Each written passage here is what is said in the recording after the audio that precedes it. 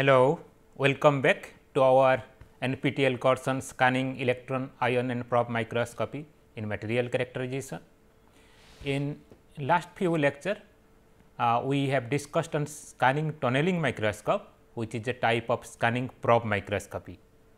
So, under that technique, we have discussed how 3D image can be achieved using the tunneling current. Today, we will begin with another probe microscopy, which is called atomic force microscopy. Now, there are two new words coming with this microscopic technique. One is atomic and middle one is force microscopy we have already discussed. Now, the atomic means something related to atoms, which is nothing but here the force between the atoms. We will see here also we use a probe, physical probe, to measure the force, and using that force when we create image, then it would be called as atomic force microscopic image. And this is alternatively called as scanning force microscopy, because here again the physical probe is used to scan over the surface.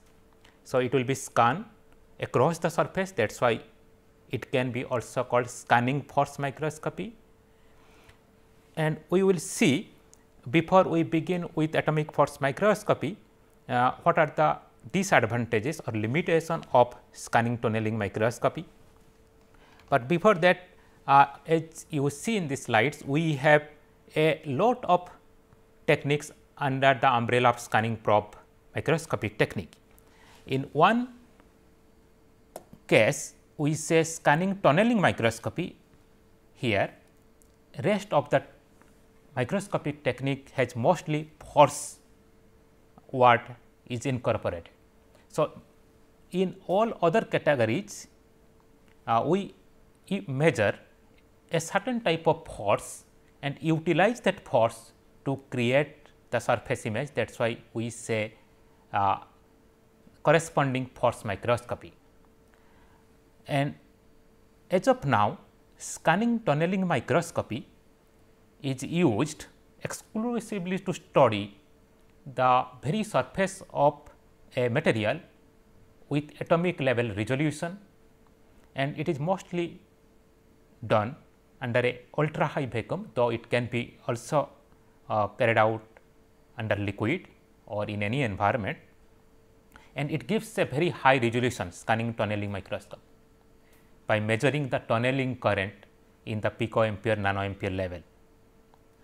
But all other techniques, let us say atomic force, magnetic force, chemical force, are more widely used, and almost in all research laboratory and even in the universities, this atomic force microscope is used in these days to study the film roughness, particularly thickness of the film and other type of information. So, we will begin today with atomic force microscopic technique.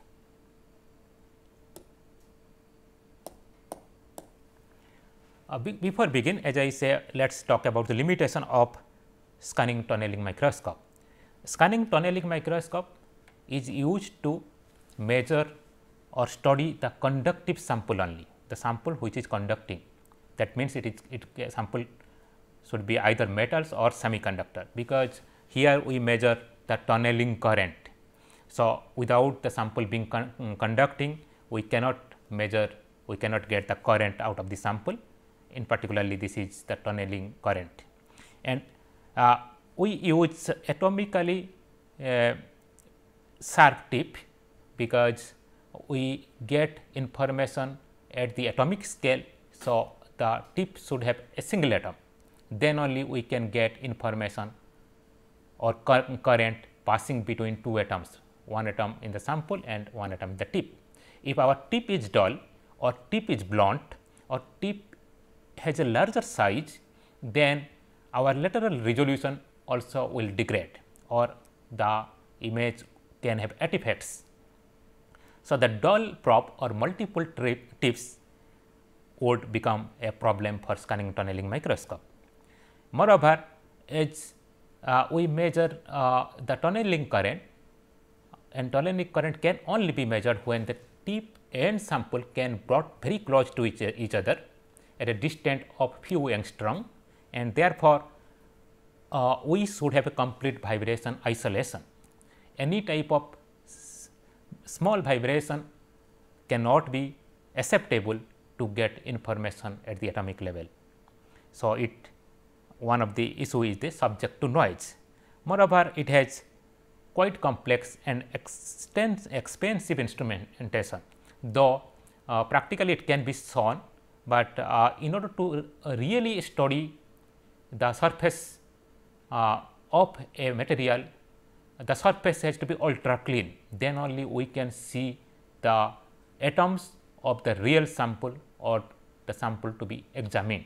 If we take any sample to study under the microscope in any environment, then sample will be automatically the sample surface will be contaminated in the environments, and therefore, forming different type of layers, few layers on the surface. Then actually we will be examining those contaminants on the surface rather than the real sample. So, most commonly STM is studied under ultra high vacuum system or chamber. So, one of the major limitation, as you see in this scanning tunneling microscope, is that it is only suitable for metal and semiconductor sample, but it cannot study the insulating sample. So, in order to avoid that demerits or disadvantages limitation, atomic force microscope come to rescue, and in the atomic force microscope, it works by scanning a physical probe over the sample and building the map of height or a 3D profile of the surface, and it is done by taking a tip with a radius of around 5 to 10 nanometer. Unlike in the previous STM cases, the tip has to be a single atom. Here tip can be little bigger, and when the tip will touch the surface and records the force between the tip and sample. So, the force is measured between few atoms at the tip and few atoms at the surface, and that force is utilized to create the image. Like if we have two different materials on the surface, the force between tip between one materials with tip and other materials with tip will not be same.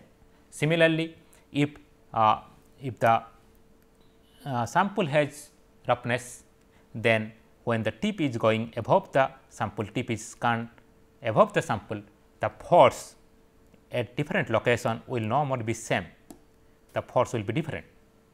So, by measuring the force, different force at different location, we can construct an image where there is a small gap between the sample and tip, and where there is a large gap between the sample and tip.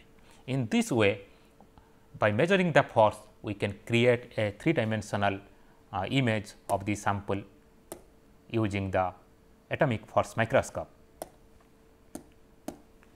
It was discovered certainly after invention of the scanning tunneling microscopy. Scanning tunneling microscope was discovered in 1981, and then in 1982 they could demonstrate or show the arrangements of the silicon atoms, one plane silicon atoms very clearly, atomic arrangements. And as we discussed, one of the demerits was not able to study the insulating sample.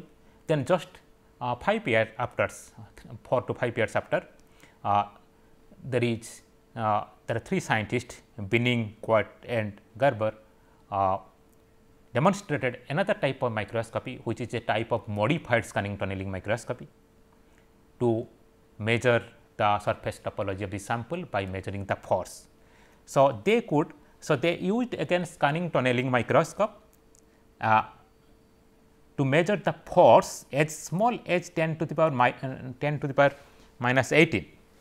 So, they could measure a force as small as 10 to the minus 18 Newton, and with this microscope they could study the surface of the insulator on an atomic scale, and here they could achieve, the first microscope could achieve a lateral resolution of approximately 3 nanometer and a vertical resolution less than 1 angstrom. So, with a modified version of scanning tunneling microscope, they could achieve a vertical resolution less than 1 angstrom, and because they measure the forces between the tip and sample, and with that force they create the surface topology, they term it force microscope or atomic force microscope.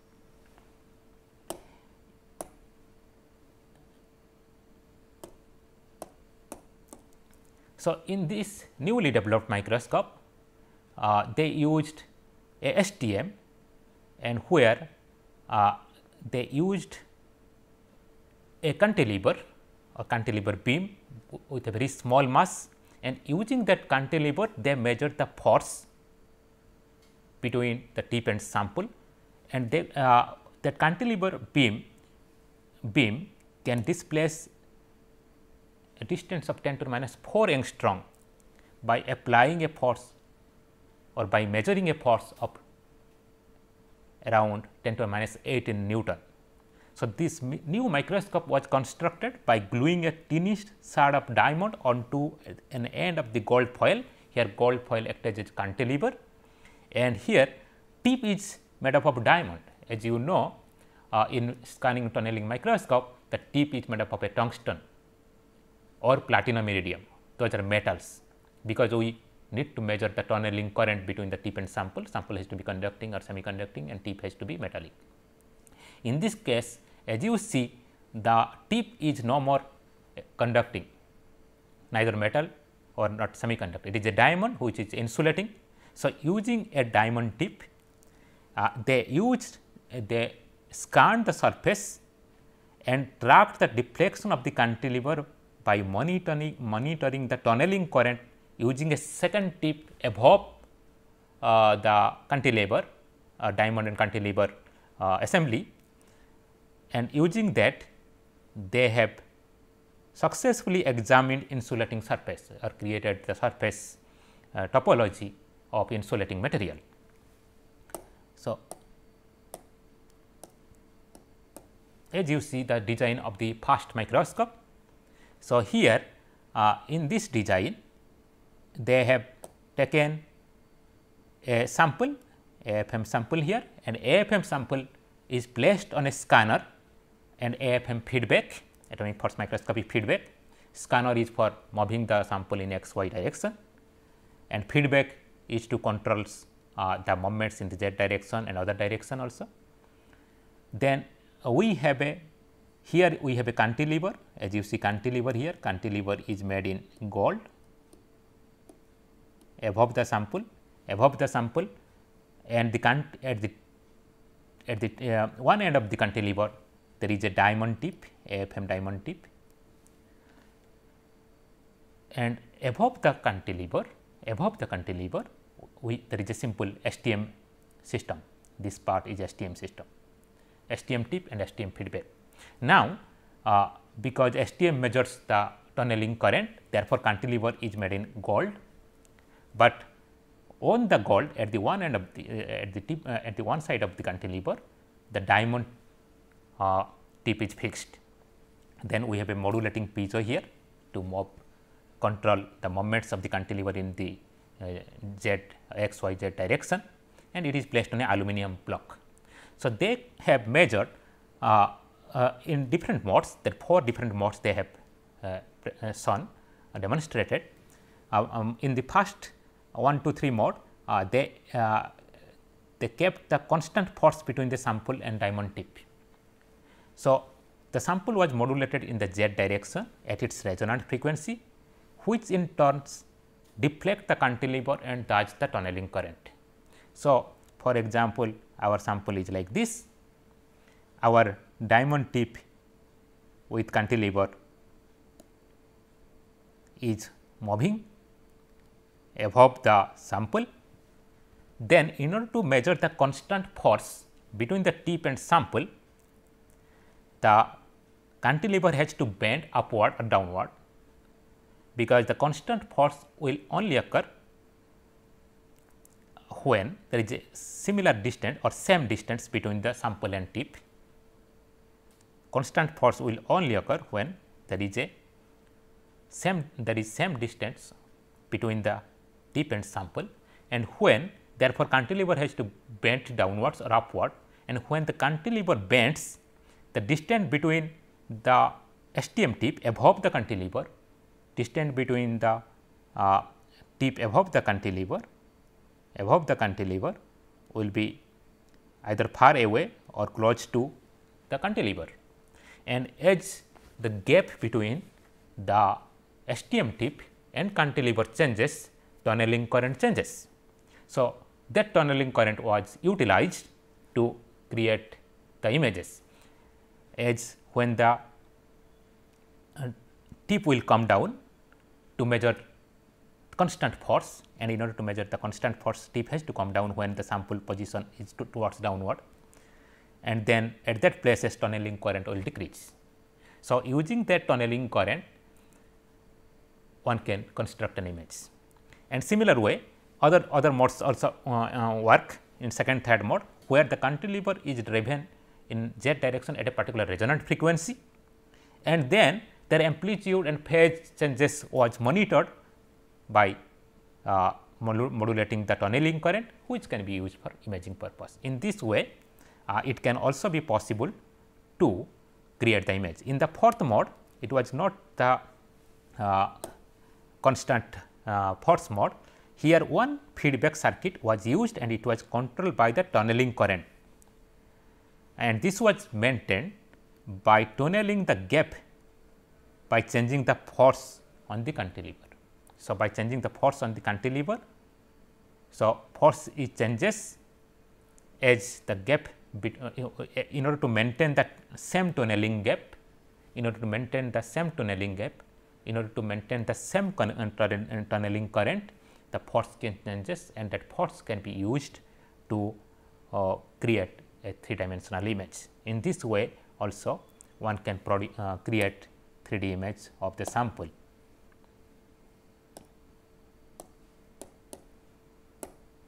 So, how force is measured? So, as you see here, we measure the force, and it can be and we use a cantilever, and the probe and tip is fixed at one end of the cantilever, and the amount of the force between the probe and sample is dependent on the spring constant of the cantilever and its deflection. We know simple Hooke's law. Hooke's law F is equal to kx, or here it is minus, because we have taken an example of spring, and the spring is attached to a support, and at the bottom let us say we have a pendulum, and the spring will stretch, and this stretching or displacement depends on the how much force is put on the spring, or how much weight of this pendulum. Accordingly, that much of force can be placed downward, or displacement will occur. As the restoring force in these cases is in the opposite direction, therefore, it is in minus here, taking the example of spring. So, here force is directly proportional to the displacement. So, F is the force, and here K is important in the spring constant and cantilever deflection. If the spring constant of the cantilever is normally in the range of 0.001 to 10 Newton per meter, if the spring constants of the cantilever is less than the surface, cantilever will bend. And deflection will occur, and we can measure that deflection to know how much cantilever is bending, and then accordingly we can create a 3D image, as you will see later more in detailed manner. So, there are different forces. The total force between the sample is composed of several long range and short range forces. Like short range forces includes like chemical bond, different type of bond, and the short range force are when the tip and sample are less than 0.5 nanometer, when the distance between the tip and sample is less than 0.5 nanometer, there will be a short range forces such as chemical bonding etc. And we can have also long range force like van der Waals forces, and long range forces include capillary, electrostatic and magnetic force, and these type of force can also be measured using the atomic force microscopy to study the respective properties. For example, in one sample, in one cases in the sample there are few region we have a magnetic samples are there, magnetic particles are there, in other region no magnetic particles are there. Then when if our tip go or probe go above the sample, then it will detect, and certainly a tip has to be also magnetic in nature, then only the magnetic force can be measured between the tip and sample. If the tip has a certain magnet and your unknown material has some magnetic particles in it, then when the tip scan over the surface, then it will see a different type of force, that is a magnetic force in the region where magnetic particles are present. And here tip has not to be tip has not to come very close to the sample, because magnetic force is a long range force.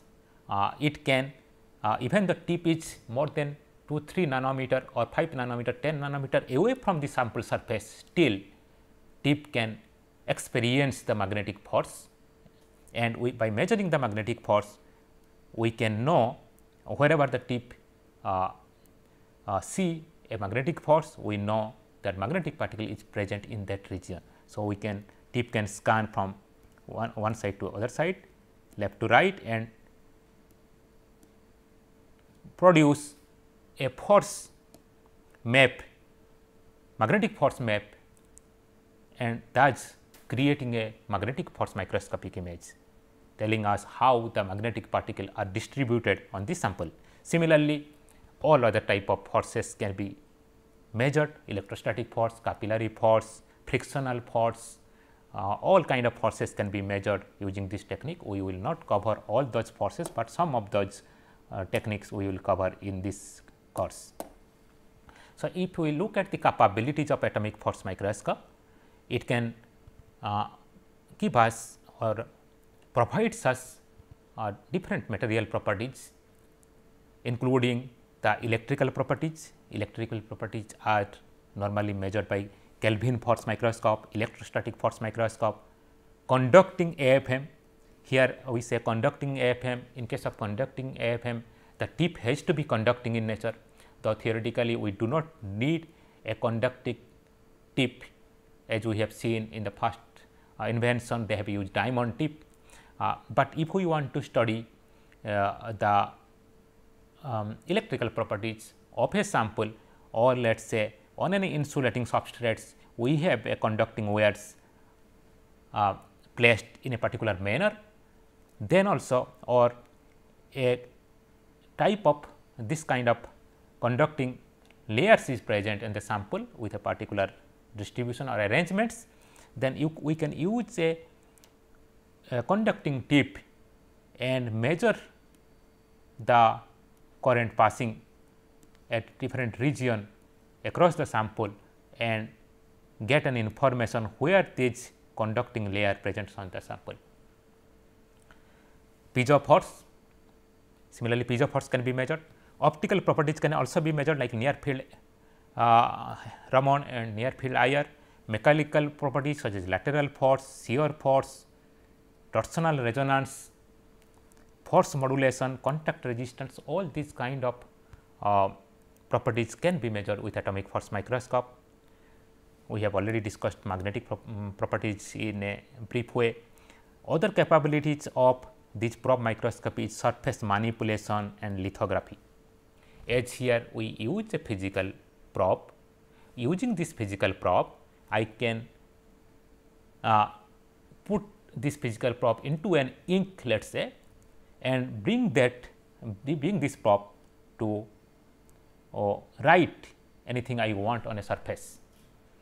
So, thus I can write on a surface using my tip.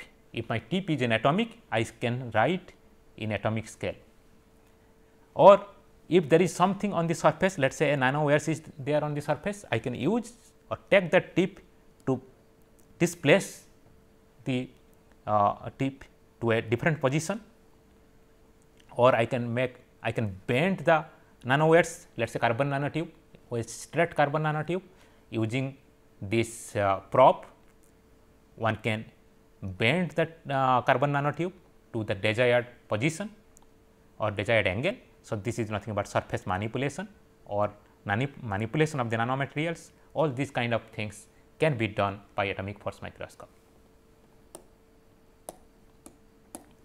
Primary application of the atomic force microscope, we see mostly the students on the research laboratory or in the academic laboratory, what is being done to measure the surface topology, 3D features of the surface.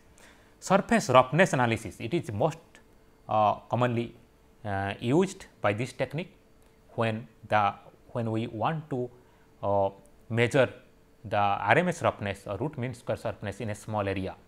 So, accurate surface roughness can be detected to a level of sub-angstrom levels, the height or roughness range in a sub-angstrom level, less than 1 angstrom, one can measure surface roughness. Step height measurements with high accuracy. Step height means in the lithography and in device making, there are different steps. We can measure what is the height of each steps in the angstrom range. Certainly, we can measure the thickness of monolayer or 2D materials or like graphene, nanosheets, all kind of these kind of 2D materials thickness is most commonly measured by atomic force microscope, like the same way the step height is measured. Pinhole formation analysis in oxide. So, if there is pinholes in a surface, we can accurately measure the height of the hole or depth of the hole, which cannot be measured by other techniques such as scanning electron microscope or helium ion microscope. Quantitatively, we cannot measure the depth or vertical height, but it can atomic force microscope and scanning tunneling microscope can be used for this purpose. Using the phase imaging mode, we can also get information about surface stiffness, elasticity, adhesion, frictional force, all these kind of study, like sample may be flat in some region, if there is a different type of material is present in these cases, then its adhesion or other type of properties may be different to here. This region is different and this region is different. So, even though the surface is at the same height, but actually as the materials are different, they will have different characteristic. So, those things can be measured by atomic force microscope. So, these are the main application of atomic force microscope, and in conclusion, what we see in this introduction, that atomic force microscope finds wide applicability among the family of scanning probe microscopic technique to examine wide range of sample in any environment, as here again physical probe scan over the surface. Therefore, we do not need vacuum, we can use under air, we can use it under liquid like the scanning tunneling microscope, and it measures the force between the tip probe and the sample surface as a signal to construct the surface topology. And as different forces exist on the sample surface, we can use those forces for measuring respective property of the sample, and AFM is achieved AFM has been used to achieve a lateral resolution less than 1 nanometer and vertical resolution less than 0.01 nanometer, very high super resolution, vertical resolution. There is no other technique can provide such kind of high resolution, vertical resolution. And for the AFM measurements, we do not require conducting sample. all kind of samples can be done, one of the major advantage of atomic force microscope. References are here, and thank you.